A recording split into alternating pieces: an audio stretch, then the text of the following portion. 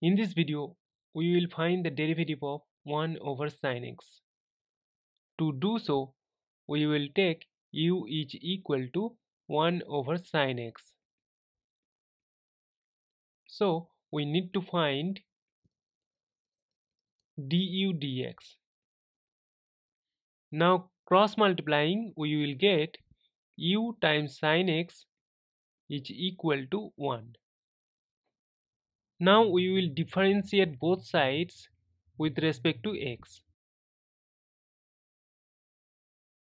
By the chain rule of differentiation, we get that du dx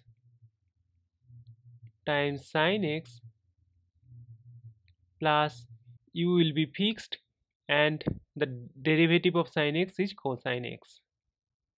And we know that the derivative of 1 is 0 because 1 is a constant. From here we get du dx times sin x is equal to negative u cos x. So this will give us du dx is equal to minus u cosine x divided by sin x. As u is equal to 1 over sin x, this will be equal to negative cosine x divided by sin square x. And this is the derivative of 1 over sin x, and this is our final answer. Thank you for watching.